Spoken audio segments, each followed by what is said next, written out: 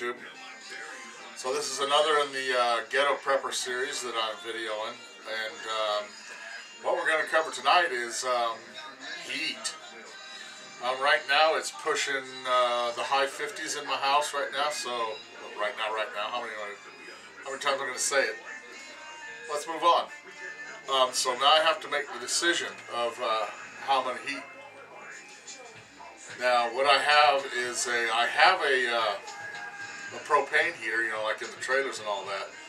But propane is $3.59 a gallon now.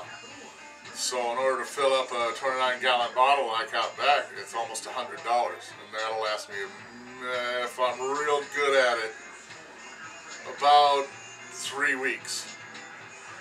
And you know, that's a big decision here when you're in the ghetto, or ghetto like me. I'm not in a ghetto. We're just a little piece of ghetto here in the hood. So anyway, the ghetto heat I'm going to show you is quite unique. So let's move on.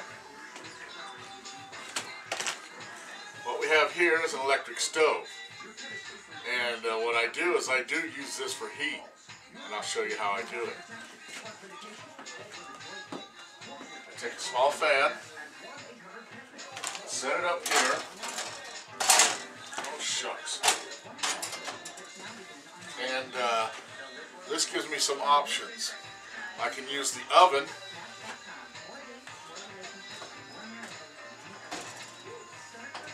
Right.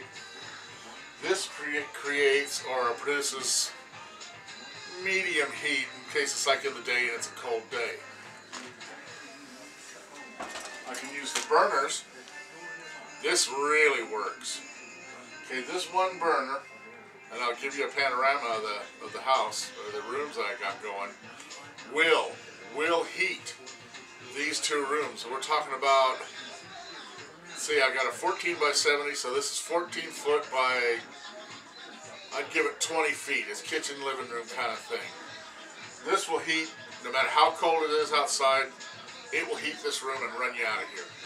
So what I do is, and I have to do this now because we're getting cold, turn it on, set the fan in front of the burner, and I turn it on.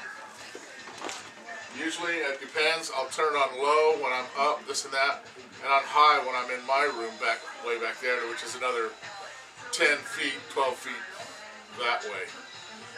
And by God, it heats this room.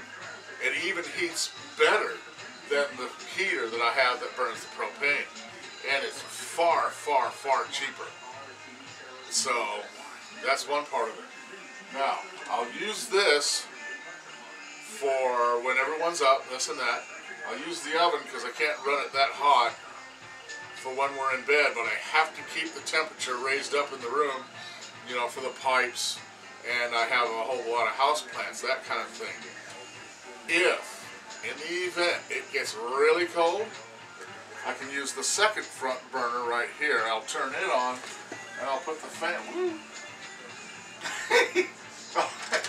I'll put the fan between the burners, and it will actually pull the heat off the burners, and will heat this home comfortably.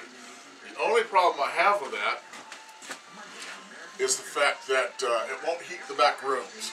So what I can do is, in conjunction with this oven and stove, I can use my propane heater to heat the back rooms. And the only time I need to heat those rooms is when the kids get up for school or that kind of thing, right? And when I don't use that and do use this, it will actually keep the temperature up enough to where I don't freeze my kids half to death back in the back room. If I really, really want to get it hot in here, like if I'm heating my room and the rooms, I'll turn both burners on about halfway. I won't have them red like this one is now. I'll turn them kind of halfway, and I'll turn the oven on also and open the door. Right? That will keep this house warm. It will actually keep this house warm better than my propane heater. So, if that ain't ghetto enough for you, I don't know what is. You can only do this with an electric. Well, I've heated with gas, my gas stove way back when I had gas stove back in some other trailers I had. And that's a little dangerous. You got carbon monoxide and you got a fire hazard. This one I've done this for a few years now, because whenever we used propane and ran out and couldn't get to the store to get some, I just whipped this out.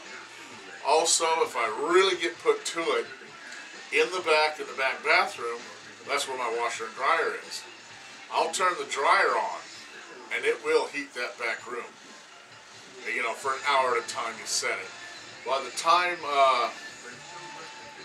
I don't need that, you know, the kids are gone, they're in school and all that, I can shut that off, I can shut this off, and I'll go with a little space heater in my room. So, in case I just cannot use the propane. I use that propane sparingly. I might run that heater an hour or two a day. And otherwise, I'm just heating this, because this is where all the, you know, life goes on, that kind of thing. So all I need to do is heat this. So there it is. Ooh. Ah! I'm just playing, but it's not that hot, really.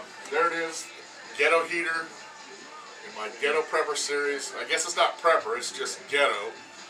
But, you know, whenever your preps fall through or the civilization falls through and you can't get anything except electricity, then by God, I mean, it does the job. It does the job right now. No question. It's like even right now, it's cutting the chill down in this room in just the time I've sat here and made this video. I don't worry about fires much, because if you keep your stove clean, this and that, you know, you don't worry. It's just a heating element. There's nothing, no fumes, nothing toxic or dangerous. And by God, it works. I mean, it works right now. Because now, it's nice right now. And so, tell me what you think. And there it is. Go ahead and rate me, comment, and live by your wits, not by your worries. All right. Bye.